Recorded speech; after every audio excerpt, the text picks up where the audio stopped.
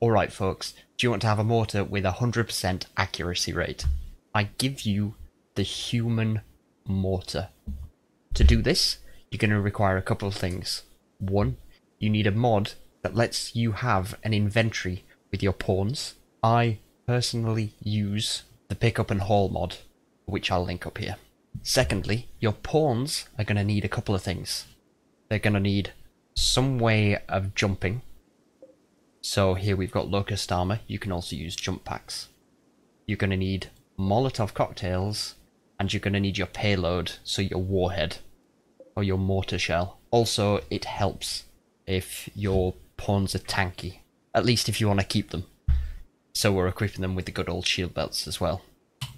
If you've not seen about jump packs and how jump packs work, please check out the other videos. I'll link them in the description. Here is our siege assembling, and here hiding in the corner are our human mortars. Right, let's get in there and land this payload. Jump in,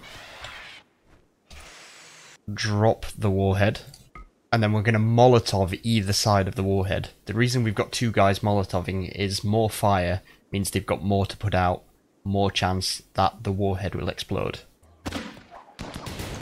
Now they've been dropped. Run away. And this is the tense bit. Run, run, run, run, run, run, run, run, run. Oh. We didn't quite manage to run away there. But because we killed them pretty quickly and were quite tanky, we got away. We got away with minimum damage. And we wiped out the raid. If all is lost and you're facing a raid that's too large that you think you can't fight off, you can always pick one willing colonist, and send them in with grenades, which will trigger the explosion immediately. This might be a one-way flight. Jump into a clear space, drop the warhead, drop a grenade next to it, try and save yourself, driver, but I don't know how this is going to work out for you. Payload delivered.